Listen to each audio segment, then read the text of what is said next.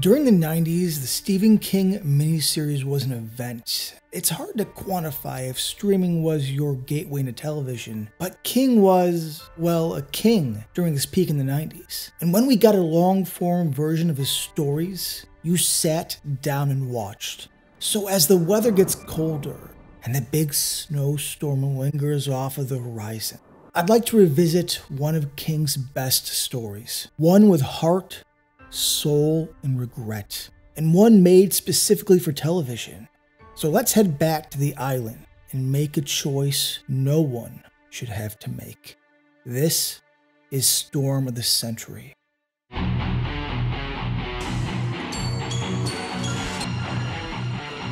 Nice hearing from you, Carlos. And the last miniseries King had in the 90s was, in my humble opinion, the best of its time.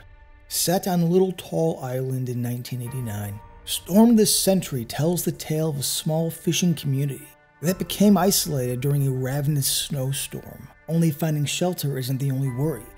A man with extraordinary powers and a grim request shows up, changing the course of every life on that island. If you haven't seen it, I'd come back to this video after. You gotta trust me, it is worth the wait.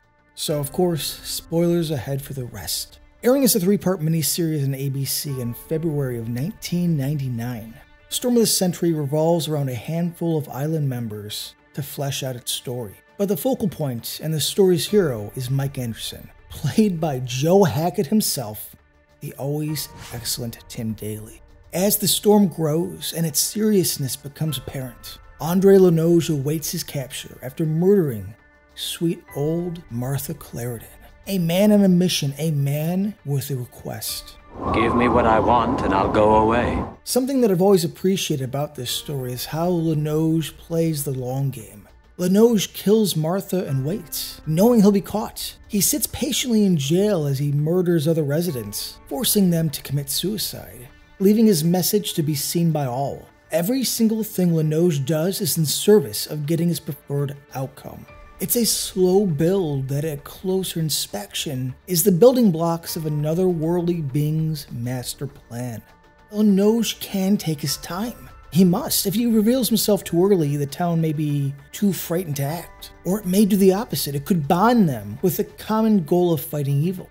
Lenoge thoughtfully plants the seeds of doubt, shame, and fear. He lets his powers be known slowly and for all to see. Once Mike and pal Hatch, played by Jerry Mitchell himself, Casey Shimashko, can't get Lenoge into the back entrance of the town's makeshift jail, which is awkwardly located at the back of the supermarket, a small town. They must go through the busy front. He begins to spout the dirty secrets of the townsfolk, causing a silent panic, while also making sure the others will talk.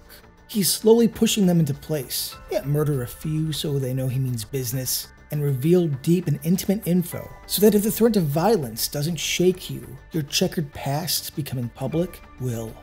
The island can keep a secret, and though most of the darkness may be peripheral to everyone, it's a smile and mind your own business life. Lenoge chose this place to ask for his favor because these people are flawed, they have something to lose. So by the time he reveals his ask, Give me what I want and give it freely and I'll go away. You've already made up your mind. You just haven't realized it yet. Call him Fjord. As Andre Lenoge gives an iconic performance, playing it respectful with a pinch of upper class, yet has the intensity of a cold-blooded killer. All he asks is for a simple favor. Give me what I want and I'll go away. Tim Daly plays the everyman Mike with a kind and morally strong demeanor. From his stance on not killing what he knows to be conceptually evil, to begging the town to reconsider on Lenoge's ask, Daly gives Mike a true sense of self and plays off Fjord with ease. Now, I'll be honest, it's been a while since I've seen a morally good character, and enjoyed something that isn't as fashionable as it once was. You also have the great Jeffrey DeMunn chewing the scenery as the slimy town manager, a broken, forced murderer. Katrina Withers, played by Julie Nicholson. Deborah Ferrantino stands tall above the rest as Molly, a mother who eventually loses everything. And I'm not saying everyone in this hits, as, some line readings are corny, and what may sound great on page doesn't always sound as great on screen. But with that in mind, a 90s TV miniseries will never be at the level of something like True Detective or The Outsider. But Storm of the Century is one of the ones of its era that goes for broke. And King was able to get in some dark commentary on the willingness that a smile and a handshake can forgive some deeper troubles. A murder, a hate crime, screwing over work and friends. Hell, even the abortion angle seems a bit dark for ABC in the late 90s, but all this gives a real credence to the story. Yet it's never so black and white. Mike is either aware of some of the things that Lenoge spilled out, or he purposely turns the other way because life is messy. Yet it's the age-old saying, we either live together or die alone. Is it worth everyone dying on principle or losing one to save many? And having Lenoge not only bound by some set of rules that do seem slightly fair, but have him conduct his plan as more of a necessary evil, one that he doesn't derive much pleasure from, make this tale far more engaging. Lenoge could have easily been more aggressive, more sadistic, and the point would have ended more or less the same. But Lenoge is here on business, nothing more. Why are you wearing those? Because I choose to. Directed by Craig R. Baxley, who did some solid action with I Come in Peace, Stone Cold, and Action Jackson. How do you like your ribs? He brings more of a muted yet tense and stylistic approach. The man knows how to compose a shot. And Storm of the Century, despite its limitations, has that cinematic look and feel. Shots like the people disappearing while watching the lighthouse fall. The top-down lighthouse shot, to a simple and beautiful wide of Lenoge entering the town hall. And nothing too out of the box, but it fits the story and setting well. Now, there are issues, of course. We were still in the early days of wide and accessible CGI, and yeah, it looks a bit rough. The cane is cheesy and something that may have worked better either cut out or never shown in motion. Even back then, it never really worked. The demon teeth. Nobody's looking at you, Lenoge. Why are you doing this? For the wall? Again, one of those things that might sound cool on paper, but man, in execution, just cut it.